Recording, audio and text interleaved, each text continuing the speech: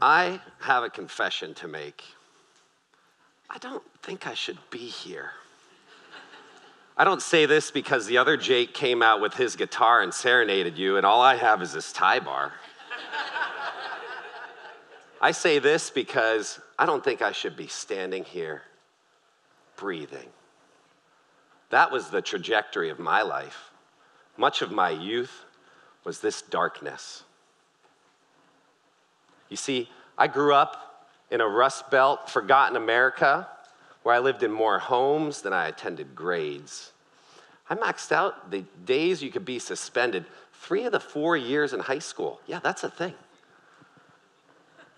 And I chose drugs and drinking, and my friends reflected that. You see, they ended up in hospitals, jail, and the obituaries. But me, I escaped this darkness. Why? Because I learned to love and find a home in school.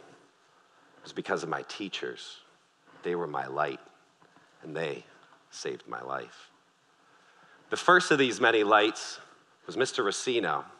In 2nd grade was the year I got that stupid laser line haircut on the side of my head. You know what I'm talking about? It was also his first year in a classroom and the year my parents got divorced.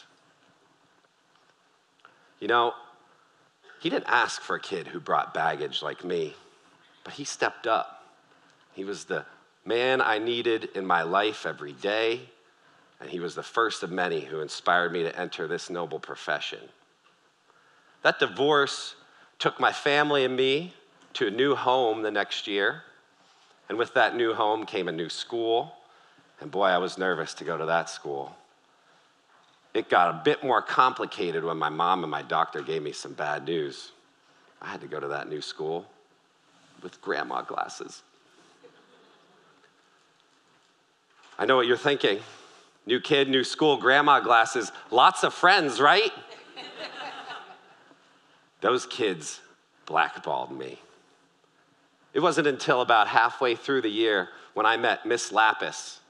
She was a long-term sub of all people, and her pearly smile and warm heart flipped my life light side up, and she made me love school again. Later on in elementary, I was diagnosed with a learning disability. Nobody could really figure out what was wrong with me. They just knew I was starting to struggle to read, and because of that, I was a pain, and my teachers, you know what. It wasn't until I met Mrs. Kennedy, who was a special ed teacher, and she came up to me and said, "Honey, don't worry. I think you just have a bit of dyslexia. Watch me teach you through this." And I don't know how she did it, but she took my disability and judoed that stuff into an advantage.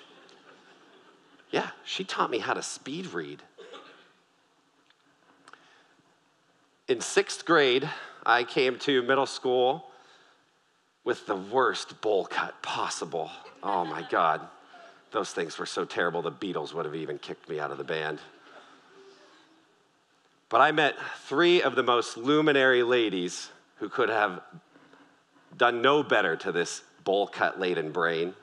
They were Mrs. Zubek, who taught science, Mrs. Balliot, who taught social studies, and Mrs. McKee, who taught math. She was also my aunt, too. The 3 of them had a policy together. Nobody fails 6th grade. Smart aleck me, first day of school, raised my hand and said, "Hey, I've failed a lot," and they cut me off mid-sentence and said, "Miller, you're going to keep on failing, but in the end, you're going to succeed with us." I don't think I've ever worked harder in my life. All the homework, the projects, the tests, and all the retests. Whew. But above it all, they smothered me with love, and therefore they never smothered my light. Mr. Hoffman was twice my math teacher and always the intimidating wrestling coach. He treated math problems like workouts, man. It was all about repetition, repetition, repetition until your form was perfect. I was never much of an athlete, but boy, did he turn me into a mathlete. And I'll never forget the big warmth and bear hug that he gave me when I showed him my near perfect math SAT score. In 11th grade, I ditched the glasses, I ditched the bowl cut, but then I started wearing Janko jeans. Oh, God. If you're not laughing, I'll explain them to you real quick. Think of like a middle schooler, high schooler's waist, and then expand that, and it's bigger around your ankles. So when you're walking down a high school hallway, it's like flowing denim. But my 11th grade literature teacher, Mr. Morgans, looked through that tough skater boy exterior who thought he was the class clown, and he said, you know what?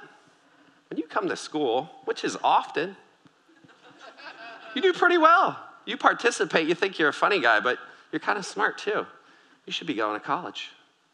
I didn't really think about going to college until he said that. And he took me on my first college visit. It should surprise nobody in this room that I attended Mr. Morgans' alma mater, Bloomsburg University of Pennsylvania, and that's where I learned to become a teacher, just like him. In 12th grade, I met the final flame of so many amazing individuals in my life. That was Mrs. Tarano. She taught British literature, and it wasn't so much about Chaucer and Shakespeare, which oddly I loved. Don't ask why. She taught us how to talk to one another. She taught us how to learn to love to read on our own. And yeah, she even took this dyslexic boy and his poems and got them published. You see, I don't write poetry anymore, but I do get paid to write. And every time I put my name at the top of the page, I think very fondly of her and all those other amazing lights that came before her. Now I have a question for you. You know what makes them so special? You know what makes you, educators, so special?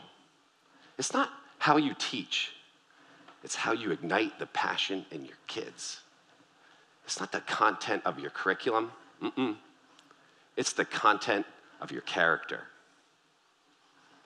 When you return to your schools next week, you're going to see kids in your class whose stories rhyme with mine.